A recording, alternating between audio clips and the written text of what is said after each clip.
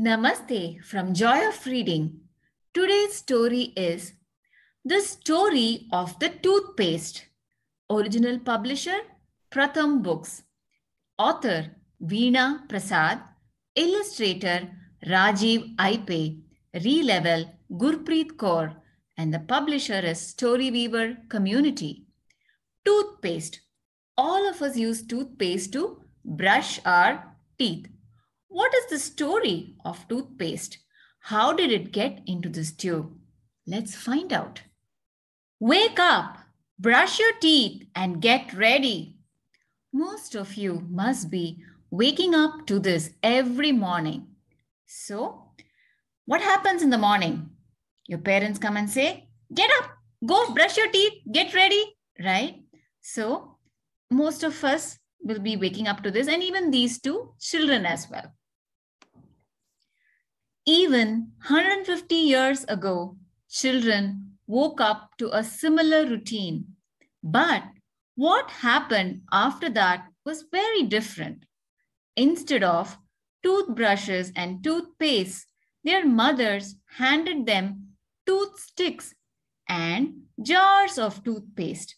So this was the same story even 150 years back. But then, instead of getting a toothbrush and toothpaste, they got, here you can see in this picture, toothstick. And the toothpaste is in a jar and not in a tube. That's right, toothsticks. They used toothsticks to clean their teeth back then. A toothstick was simply a twig with a frayed end. Sometimes they tied boar hair to one end for that extra shine. So a toothstick is like this. It is just simply a twig or a piece of stick with a frayed end. So the frayed end is nothing but, the stick is cut like this, into this shape. So sometimes they tied boar hair. Boar is nothing but a wild pig, so that it can give you some extra shine, it seems. Interesting, right? And toothpaste tubes were not invented yet. Instead, they had jars filled with toothpaste. So they dipped the toothstick into the jar and brushed their teeth. So at that time, toothpaste tubes were not there, or they have not been invented first. No one had made them at that point of time. They only had these big bottles or jars that had the toothpaste, and everyone will put their stick into the jar, take the toothpaste, and then brush the teeth. Every other member of the family dipped their stick into the same jar. So all of them dipped the stick into the same jar. Is it good? Hygienic? Think about it. Isn't that disgusting? Yes, it is. One morning, a boy named Lucius refused to use that jar anymore. He declared, I will use tooth powder. But the problem remained in his mind. There must be a better way to use toothpaste, he thought. Lucius, this boy here, found it disgusting, yucky. He refused. He said, I don't want to use this. And he switched to tooth powder. But he kept thinking about the problem. So Lucius is the son of a dentist, Dr. Sheffield, and is from Connecticut in the USA. A few years later, Lucius went to Paris. He was studying to become a dentist. There, he saw artists squeezing paint from metal tubes onto their paint brushes. He came up with an idea. So Lucius Sheffield, he went to Paris to study to become a dentist. So there he saw these artists. The artist here is a painter. And what they were doing? They were squeezing paint from these metal tubes. And then they were using their paint brushes. So looking at this, he got a sudden idea. Why couldn't the same type of tube be used to hold toothpaste? There was a small problem. How do we get the toothpaste into the tube through that little opening? You might have wondered about this yourself too. When you squeeze too much toothpaste and you have toothpaste all over the sink. So what did Lucius think? He thought that he can use the same type of tube to put the toothpaste in. But there was a small problem. How to put the toothpaste into this tube? And probably when you have squeezed a lot of toothpaste and you want to put it back, you also think about this problem, right? So look at Lucius thinking about it.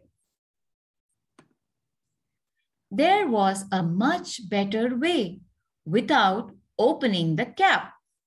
They opened up the other end.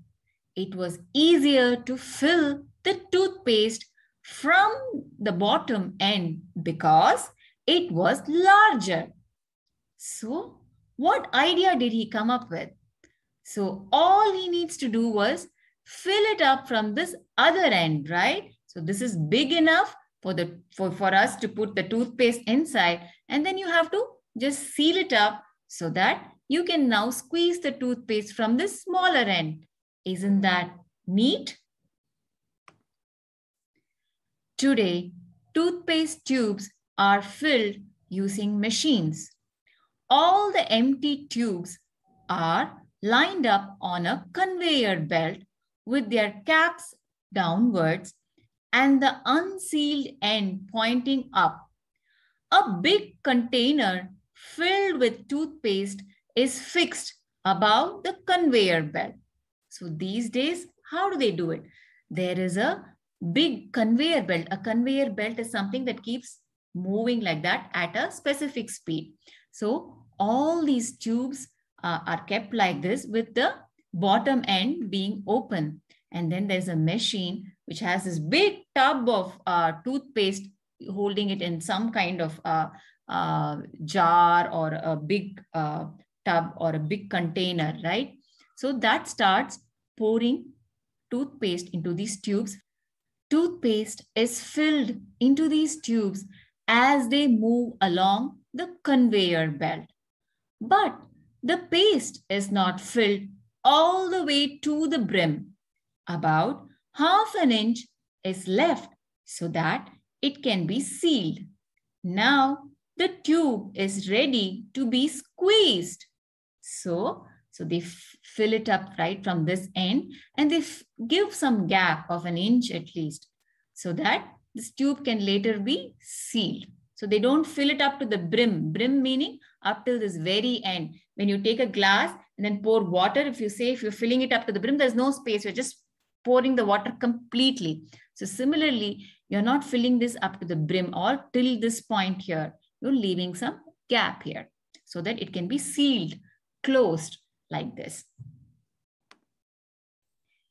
Ancient Indian wisdom for good teeth. Many people in India use datun, the twig of a neem or babul tree, instead of a factory-made brush. Datun keeps teeth and gums healthy. Look at the pack of your toothpaste or powder. You will see a list of herbs and spices that are good for teeth. Mint, clove, cinnamon, black pepper, and tulsi. Eating fibrous fruits and vegetables like apples and carrots is good for cleaning teeth. So in ancient India, we used to use the twig or the stick of a neem tree. And that neem tree has so many medicinal properties that they keep our teeth and the gums healthy. So now take the toothpaste that you're using and find out what ingredients they have. What are the list of things that make your toothpaste? So you can see like here, like mint, This is clove, this is cinnamon stick, this is black pepper, and this is tulsi. So these are all good set of herbs that your toothpaste may contain. And then eating fruits like apple or vegetables like carrot also helps the teeth be clean. Fun with toothpaste caps. So if you are into collecting toothpaste caps, there are many ways you can use it, like playing tic-tac-toe or doing some creative thing with that, or even creating some patterns on paper. So have fun with it. I hope you liked the story along with me. Thank you. Difficult words. Twig, a thin piece of wood. Frayed, become worn at the edge. Invent, create something new. Dentist, doctor for teeth. Refuse, indicate not willing to do something. Try these questions. What did Lucius invent?